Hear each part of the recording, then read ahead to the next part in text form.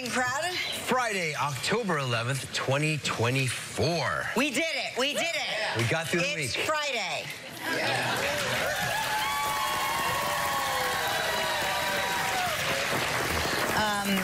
You know, we are still reminding people in the wake of the hurricane that there is still a lot of work and recovery to do there. So you can certainly help by donating to the Red Cross, redcross.org, to help all of the people affected in Florida, surrounding areas.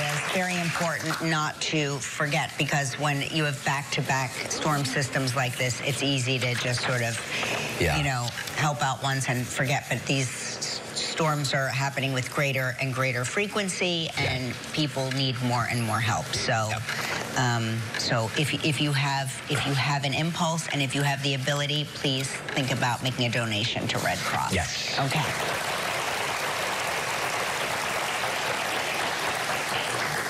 So I was reading this article and I started talking to Mark about it, and Mark got very defensive. Why are you reading that article? And I said, because I was in an airport for 2 hours and it just popped up on my news feed and I clicked on it. It was interesting to me. So it's the rise of the gray divorce. Do you know what gray divorces are? No?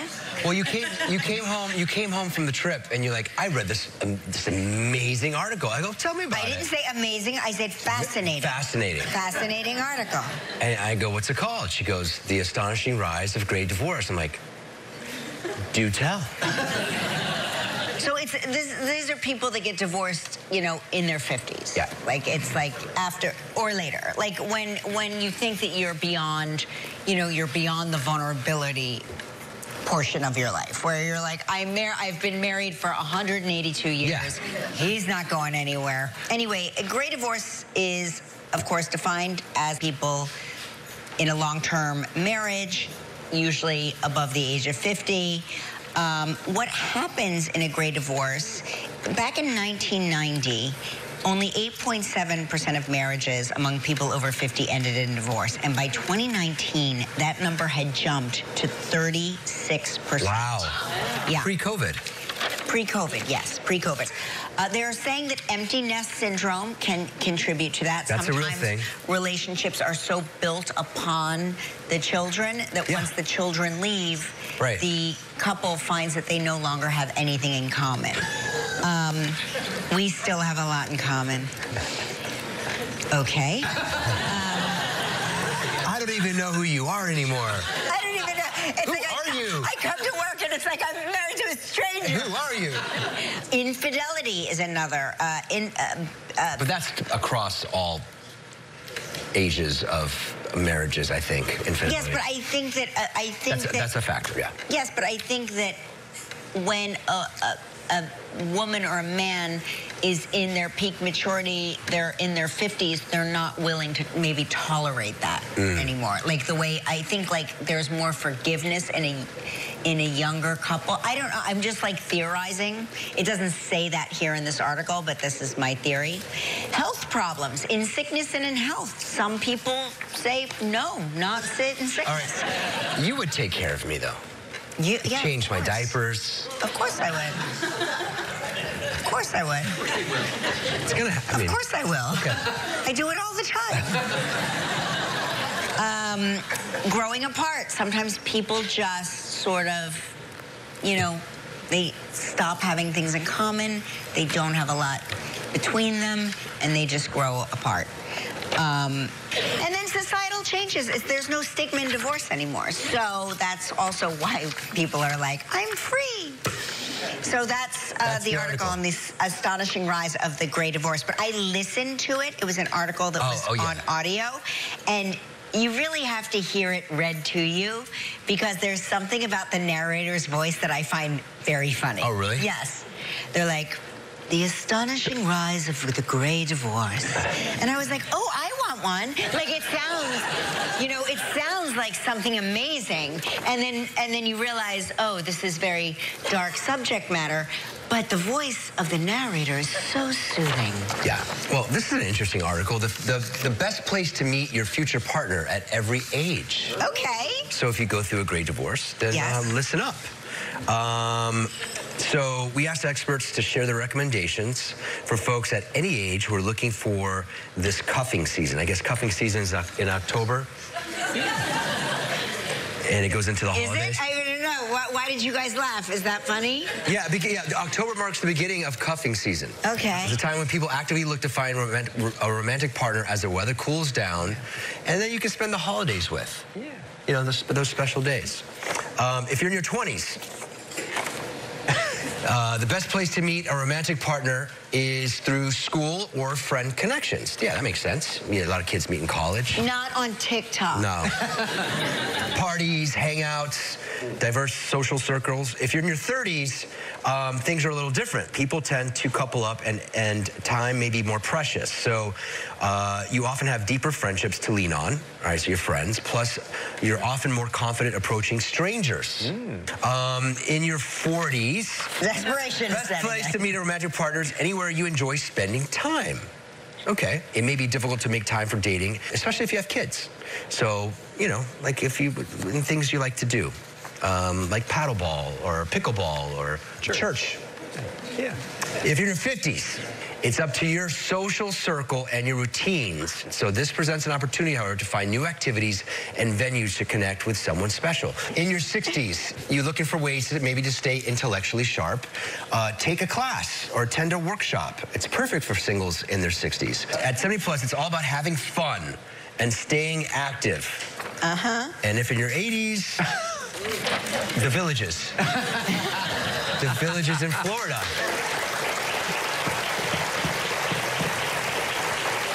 Do you ever have dreams that your teeth are falling out? I've never had that dream, but you do? Yeah. Yes, I've had that dream too. They're breaking, right? I dream that I've bitten down and then all of my teeth are broken. I've never had that dream. You've never had that dream? No. Okay. So do you want to hear what it means? Yeah, what does it mean? Teeth represent our ability to communicate. They also symbolize anxiety. If you dream that your teeth are falling out, you may be feeling unbalanced or self-sabotaging. Does that feel like you? Is that tracking? Oh my gosh, we're gonna talk. We have to get Dr. Gail Saltz here to talk to this lady in the front row. Do you ever dream that your teeth are falling out one by one?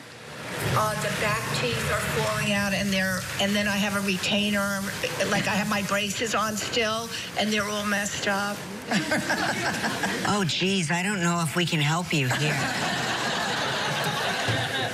If you dream that your teeth are falling out one by one, it signals a chain reaction happening for the dreamer. The message is to pay attention to what is consequential, okay? To things happening in your life.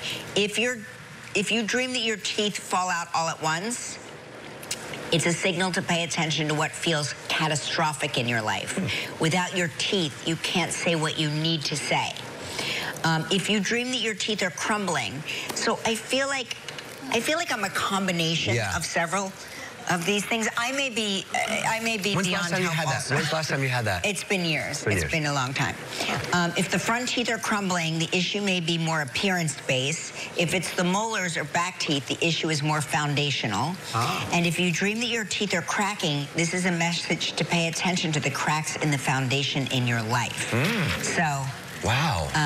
But the dream I used to have was that I would bite down and I would crack all of my teeth and then I would just be spitting them out. But then I would wake up and there they were. There they were. And everything was fine and I was happy again. Wow. So I don't know. That sounds like three different issues. But I haven't had it in a long time. I haven't had it. What if you wake up and you think that your teeth are beautiful?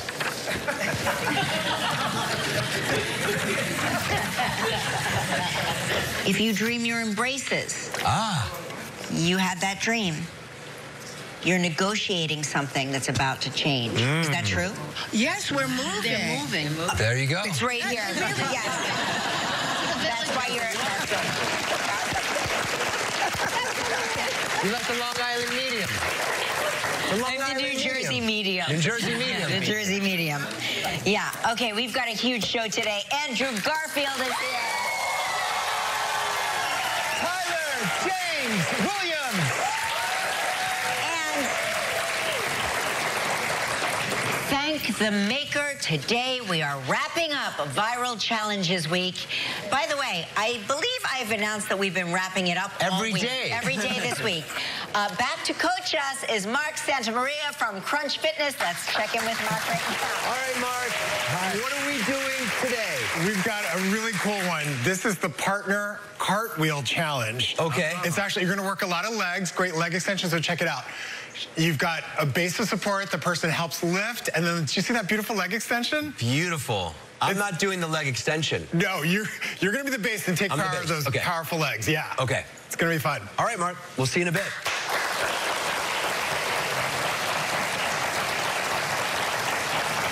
I think we can do this one. You think? I feel confident You about feel this like you can lift me up and... Yeah. It's that time. It's the moment you've all been waiting for. It's time to play. Go!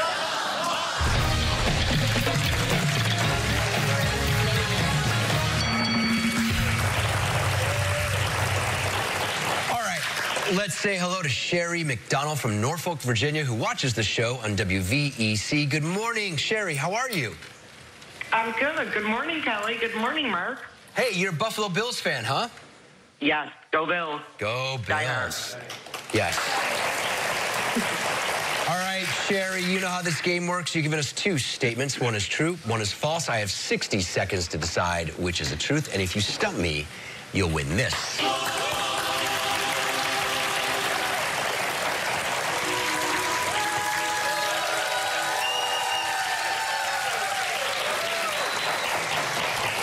All right, Sherry, your two We're staring at your picture because we're trying to... Is that a recent picture? That was a year ago when I went to the Buffalo Jets game. Okay.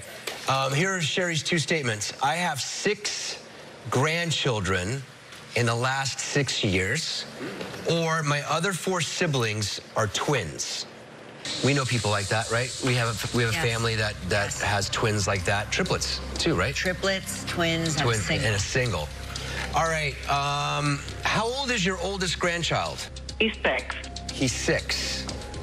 Wow, you look great. How old are you? 48.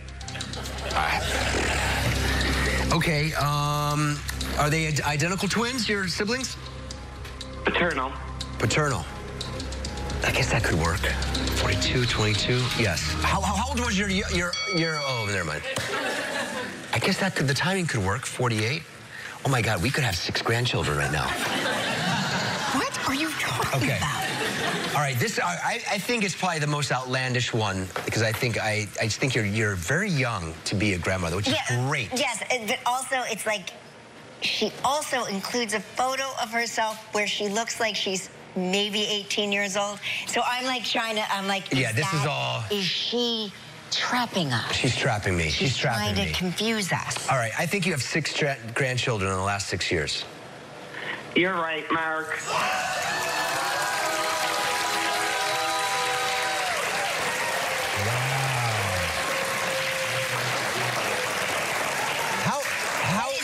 Crazy. That is the last thing I would think. How amazing is that for you? Are you enjoying this?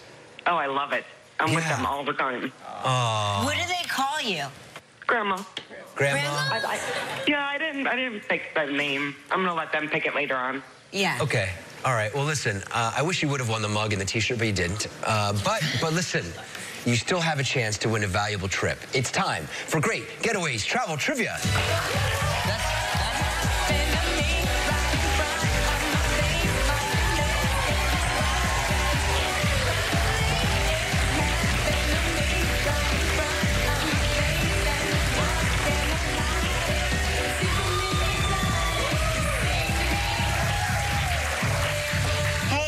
Isabella Amato, the Queen of Queens, New York. Beja, spin the wheel and see if we can't win Cherie a prize. All right.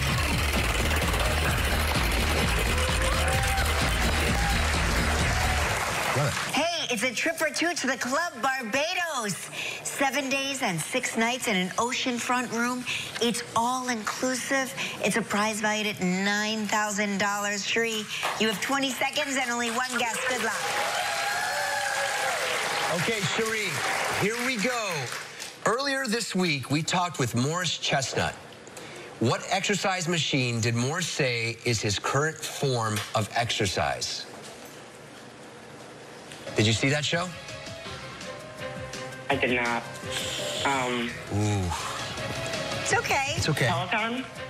Exercise bike? Oh, exercise bike. No, good guess, though. Good guess. It was a Stairmaster. The old school Stairmaster. Oh, man. Sorry, Cherie, but listen, there's still exciting news. You'll now be entered into our grand prize drawing for a 13-day voyage to Antarctica.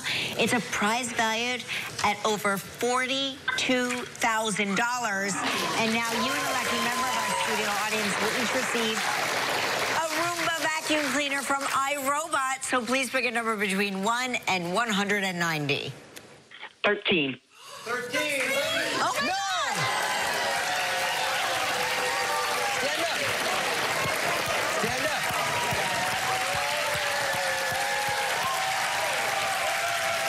You know what? I'm so happy you won because those teeth dreams are so scary, and maybe not having to vacuum will take away some of that anxiety. And the number 13. So Yeah. lucky number 13. Exactly. Good. I'm so happy for you. Okay. Uh-oh. Guys. Listen up. We've got the biggest announcement to make. We are so happy to share that live. That's right. This here little show is hitting the road, and this time we're heading to Palm Springs. We did it. We manifested that here. We made that happen through the sheer will of us begging to do the show in Palm Springs. Okay, we're doing 4 shows from the Westin Rancho Mirage Golf and Resort Spa in Rancho Mirage, California. And if you're going to be in the Rancho Mirage area or one of the 9 cities within the greater Palm Springs area on November 10th and 11th, we'd love to see you in our audience. Go to our website for all the details. So exciting. I mean, Very exciting.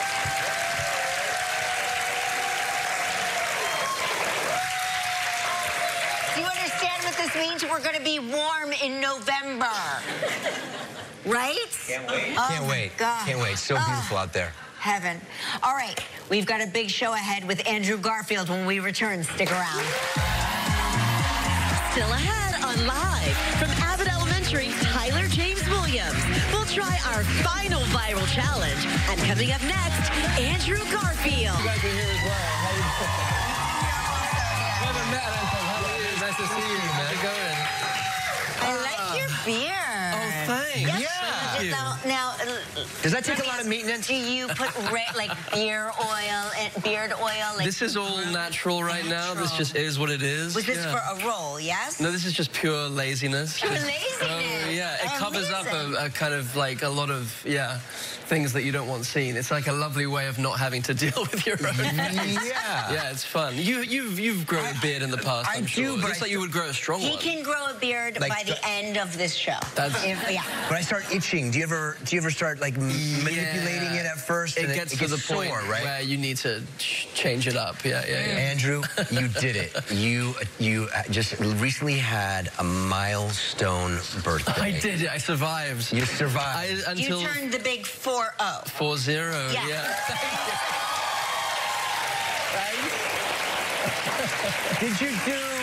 Did you do a big bash? How did you celebrate? So I wasn't really worried about, I don't know how you guys felt when you turned 30, 40, I don't know how. We don't think about it. It's We like, can't no, remember. we can't Tell remember. us. Tell us. Do you remember we can't remember, but anyway. I wasn't nervous until about 3 months before. I didn't expect to have any kind of feeling about it. I was like, oh no, this is just another birthday and it doesn't really matter. But then, I don't know, 3 months before I started to go, oh no, this is midlife. And I think I started having a version of a midlife crisis. And I was like, I need to make sure I have cushions so that I don't go absolutely mad and like hurt myself on this midlife crisis. So I created a lot of very fun, beautiful, I had like a big party in London with friends, and then I took my family and my nephews away surfing, and then I took friends away to Sicily for a holiday. Oh, so nice. I padded it out so that I wouldn't go into an existential kind of I'm gonna make it better for you. Please, because we live so much longer now that 40 is no longer midlife at all. You've got another decade before you get to have your midlife crisis. Oh my God! So I just wasted all of that. You wasted all of that. Well, you were practicing. It was a practicing of the end. But you are an uncle. Are you the funkle? You're the fun uncle? The funkle. I'm a funkle for sure. They have lots of fun uncles. Oh, they do? Yeah. I'm just one of them, but they are my favorite human beings. Are you competitive to be the funkle? Yeah, do you want to be the favorite? I'd be lying if I said no, so I'm going to have to be honest. Yeah, of course, yeah. You want to provide them with the most joy and fun and the most rebellion. You know, I think like the uncles get to be the ones that allow their siblings' kids to be very rebellious and do the things they're not allowed to do when they're... You stir them up, you get them all riled up, and you give them right back. Exactly. Yeah, and you buy them all the things their parents would never approve of. Exactly, yeah. But mostly my nephews like Lego, so they're pretty... Amazing. They're still at the Lego age. Yeah, their likes are pretty tame right now. So this summer, you shot 2 films at the same time? Pretty much, yeah. You were going back and forth from set to set? Yeah. Did you find that confusing? Did you kind of like, all right, who am I? All right, what am I doing here today? And who am I, what am I, where am I? Exactly, yeah. I'd never done that before because I like to be very, very focused on the one thing that's in front of me. But you kind of forget, like, actors back in the day of repertory theatre, they would be playing multiple roles at the same time. One person might be playing Hamlet while they're also playing, you know, a spear carrier in Macbeth, or like, you know, the fool in King Lear, and they would rotate. So it was like a school of acting in a Shakespeare company. And I kind of thought, oh well, that sounds like kind of an interesting challenge, and maybe will help me to be less precious about what and it could be kind of, and they were very, very different films. I'm playing a philosophy professor in Yale University in one, in Luca Guadagnino's next film, and then I'm playing a kind of hippie dad who wants their kids to, like, you know, be connected with nature again. And we move out to the country, and it's like a family film by the guys who made Paddington. So it's 2 very, very different worlds, and I found it joyful. I was very, very lucky. Were you able, looks-wise, to pull off both characters? Because they sound like they would look quite divergent. They are quite divergent. They both did have quite big beards, though. And it made sense. There's like a hippie beard, and then there's like a philosophy professor beard. Yes. And one of them does this a lot, and the other one doesn't. So it's like, perfect. Those are the character distinctions. We're going to take a break. When we come back, we'll talk to Andrew about his new film, We Live in Time. Stick around. Still ahead on Live from Abbott Elementary, Tyler James Williams.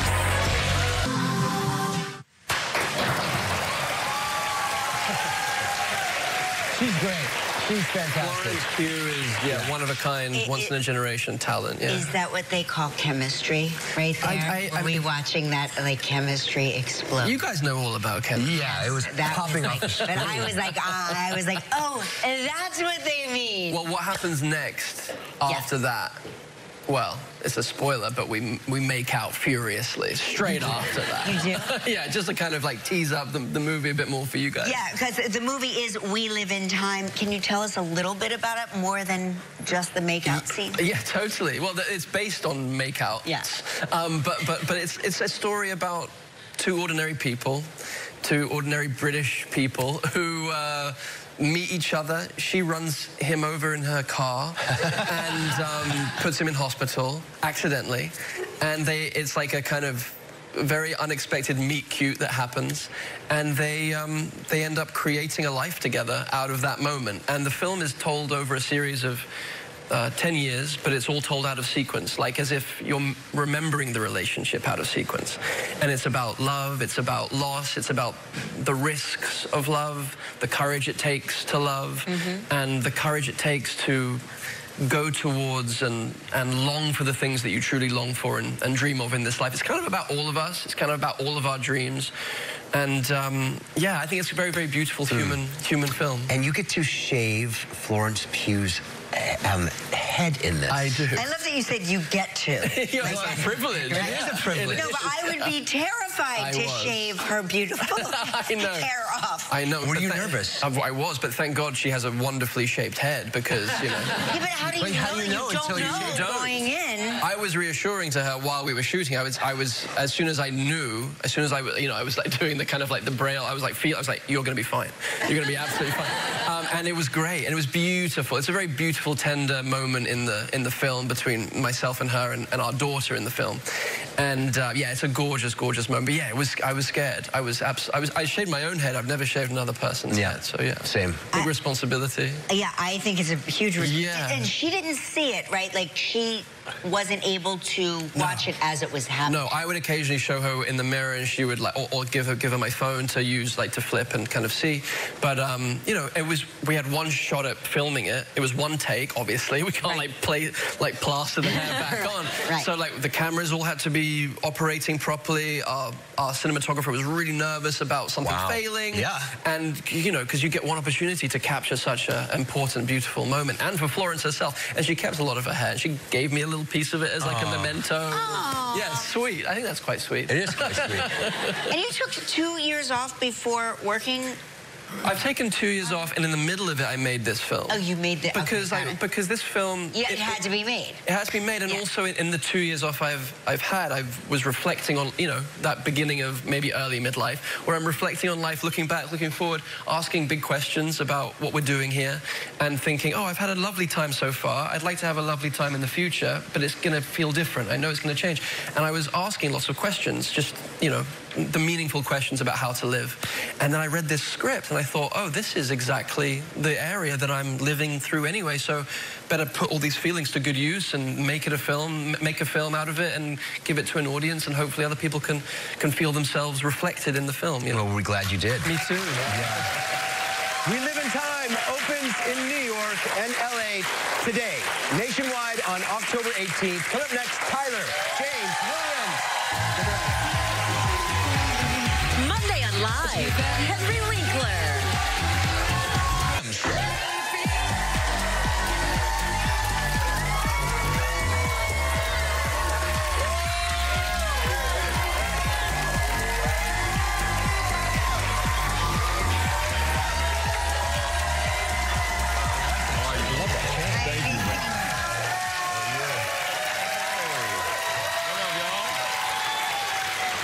Tyler. Let's drink it all in. You know? It is so good. Thank you. Thank you. And I have to say, you, for me, had the look of the night at the Emmys. Look of the night. Yeah. The best, the hottest. I don't know if you saw his costume, but you showed off the guns. You showed off the tats. I decided to bring them out. You look there. You go. There it is. For those, yeah, that was fun. It's Dolce. I like that. You know, Dolce? Yeah. Tyler, we saw each other at a play, I think. Yes, we did. Downtown. So I go downtown to a play. Where was I? You were busy, I think. I was. And you were busy. I was the oldest person there by 20 years. Okay. Except for me and Chris Rock. You would never know. Okay. Me and Chris Rock. Never know it. And I see Tyler there, and he looks just as cool. It was one of those really cool like downtown moments. Nights. Yeah, it was really nice. I ran into Chris that night, too. I didn't even know he was there. We end up in the same room sometimes. And it's like, oh, hey. Right. From... way back. Yeah. How you doing? How you doing? It was actually that was a good play. It was a great play. It was really fun. So I was looking at that photo of you, and I was looking at your tattoos. Yeah. And I counted about 4. Okay. But Dolores told me that you have like 30-something? 30-something. Where are the rest of them? Everywhere. A little bit. I kind of turned myself into a little canvas as I got older. I can't stop. You know they're addicted. Do you ever show up to the tattoo parlor not knowing exactly what you want? Every single time. Oh, no really? Every single time. So my tattoo artist, his name's Michael Mendoza. I send him an idea. Sometimes it's just like a few words, and he'll come up with a bunch of different options.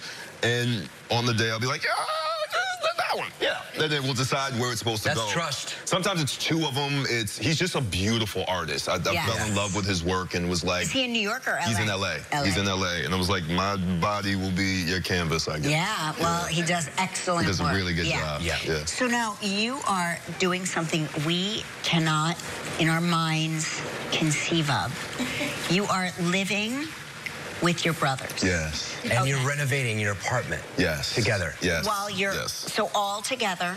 So, yeah, we tried to kill each other as kids. Okay. It's part of the process, right? You want to be as far away from each other as you possibly can. But then we found as we got older, we had more in common, and just, I don't know, there's something about it that I can't imagine not living with them at this point. Wow. No kidding. Yeah, no, we've done what it for What age did you find yourselves It was after we all turned 19, so we're 4 years apart each. Okay, got it. So when my baby brother turned like 18, 19, it actually happened because of the pandemic. He had like come out to LA, was like staying with some friends, and then the pandemic hit, and we were like, we'll all have to shelter in place, and it just worked. It made it so fun, and we're like kids again. We're like, you know, I get off work and we're sitting up playing video games for hours. Who's the one, though? Who's the one roommate? That's the, you know what I'm saying. There's always one that's like the biggest slob, the biggest doesn't put mess, the ice cream bowl in lock everything. Yeah.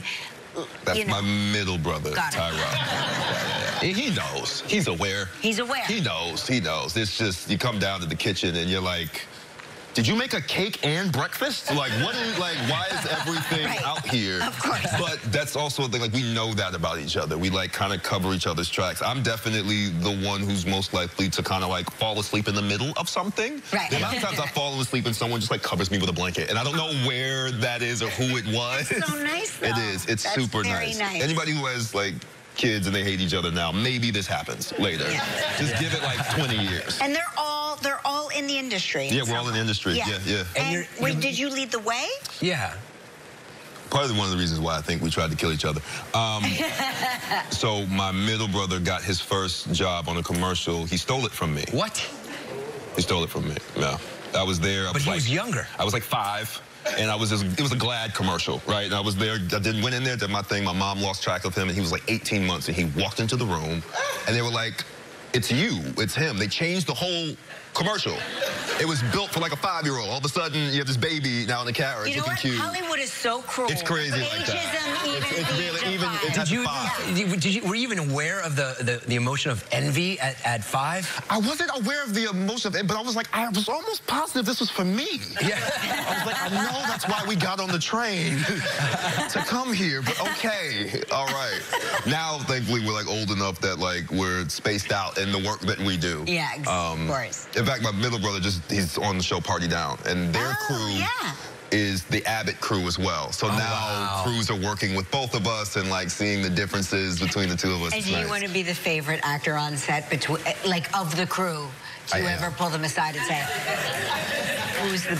It has to be me, yeah. No, it's me. It's me. Yeah, no, it's me. Still there. Yeah. Competitive spirit, always. still there. It never stops. We're going to take a break. When we come back, Tyler will tell us, well, romance... There you go.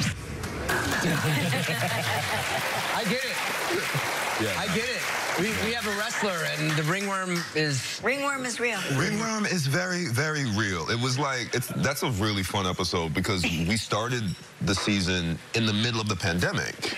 But we never got a chance to really talk about it. Right. So that's kind of our way of a little bit talking about the psychosis that went into that period of time. It's really fun. Ringworm will bring that out in people. It will do sure that. will. We somehow avoided it on our set. I don't know how. We have a lot of kids. Yeah, it's amazing. It's true. So there was, we talked about it with Quinta. She was here earlier this week. We talked about the cliffhanger. Right. The kiss. Yes.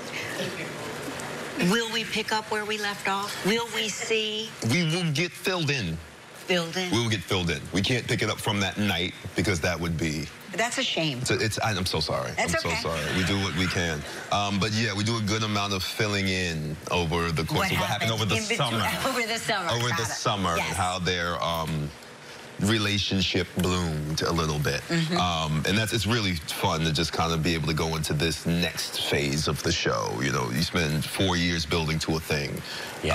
It's really nice to now play their little idiosyncrasies together. As a child actor, what's it like working with the kids that you work with now? Do you see yourself in them? Oh my gosh, so much every day. Like you see their little eyes light up and they're asking questions and they can't sit still to save their life. Right. And it's like, yeah, I remember that time. And this, like, I want to make it fun for them as much as possible, like an after school thing. But then there's some that you're like, no, you're a little bit too good. You're going to be here for a while. Like a small adult trapped in a child. Yeah. We have like 1 or 2 like that, and it's uncanny, but it's like, oh, you're going to be giving me a job later. Yes. It's spooky as hell. It is.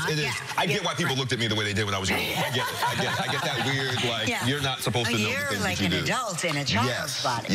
Yeah. You get to work with the amazing Cheryl Lee Ralph. Tell us about that. So I met Cheryl because she did a show for 4 years called Instant Mom with my baby brother. Okay. So we had known each other for a while. And when Quinta brought her name up for this, I was like, absolutely, there's really nobody else. She's been a gift, like just perpetually on. She is generationally a gift. Every generation has a significant Cheryl Lee Ralph touchstone moment. Show, film, and like I don't think people really understand how hard that is to do. Oh, it's impossible to do. She doesn't have an era. You know? This whole thing is her era. We're living in the time of Cheryl Lee Ralph. Đây, xích tới. Hả? Tại cái tiếp mới nha các bạn nha. Lại cái bậc cao cao lên. À không, tiếp mới nhưng mà cũ. Lại cái bậc cao cao của Út đó.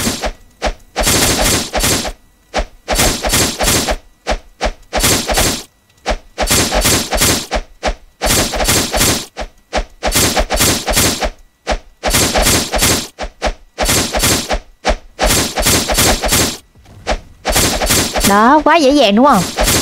Rồi bây giờ chúng ta chỉ việc là đánh lên đầu nó. Bây giờ chúng ta đang nằm kề trên. Chúng ta sẽ đánh lên đầu nó. Ui, hỡi cái con level 70 kia. Thầy biết chị bị bao nhiêu chưa? Đó, chị mày tới 75 rồi đó. Ghê chưa? Đứng lên lóc nhà hả? Quốc Lương. Chỗ này. Đó. Bập. Đi lên. Qua đây.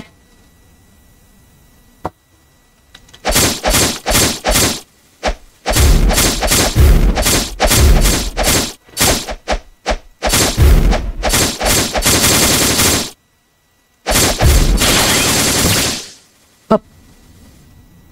Nhanh coi. Chậm chạp. Các bạn đừng nghĩ mình giữ nha, không, mình không có giữ đâu. Mình đánh nó thì mệt vô lắm à.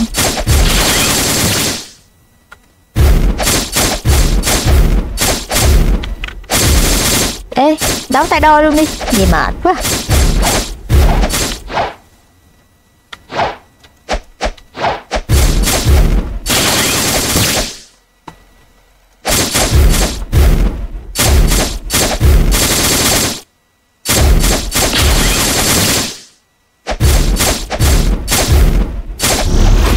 Sao?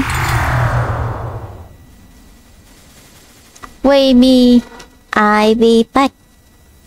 À, nó kêu là... Không, cái bạn này kêu là chờ tôi. Tôi sẽ chuẩn bị quay lại nha. Nhưng mà... không chờ. Tại vì mình có biết ai đâu chờ. Các bạn đó nói với bạn của bạn á.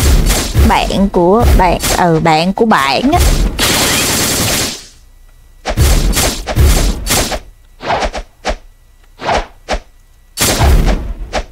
Các bạn có thấy càng ngày kỹ thuật mình càng lên tay không? Ê, để cho chị ác quỷ cái coi.